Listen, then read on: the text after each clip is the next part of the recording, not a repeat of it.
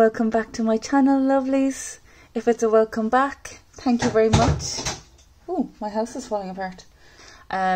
Also, I've done my nails again. Some of them have cracked, but I was copying Paint by Nap Time, and she did like a cloud motif, and mine somehow evolved into Disco Cowgirl. But look, here we are.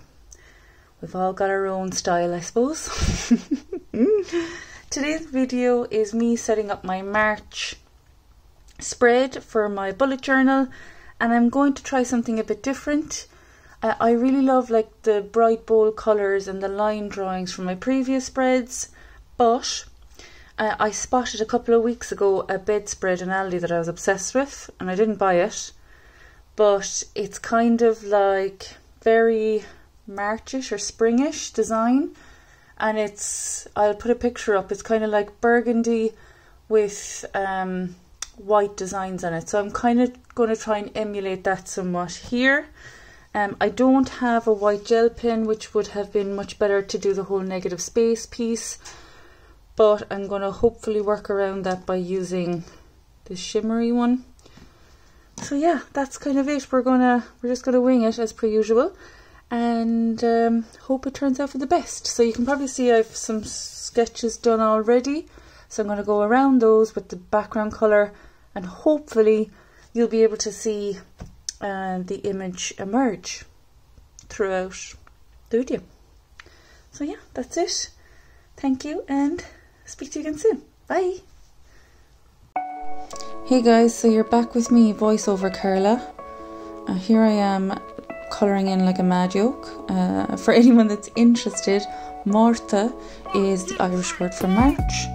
Here I am colouring in tufts of something, and this is where it all goes wrong really. It's when I forget to keep the stem white on the first plant. So we're off to a fantastic start.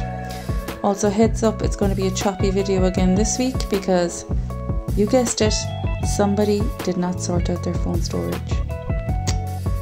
I am a disaster. Bit of Spanish there for you guys. So yeah, I'm just colouring in. I changed to green because I'm obsessed with green, and yeah, that's kind of it. It was very therapeutic to do, even if it wasn't hugely successful. I feel like this page came out better. I think the rabbit turned out quite good. We have this phrase in Ireland, mad as a March hare. Does anyone else have that? That sounds pretty bonkers. And there's the chop I mentioned earlier. Don't like the cross hatching. I obviously panicked and did this. It was a wrong move. So guys, normal paste Carolyn is back, and this is the spread for this month.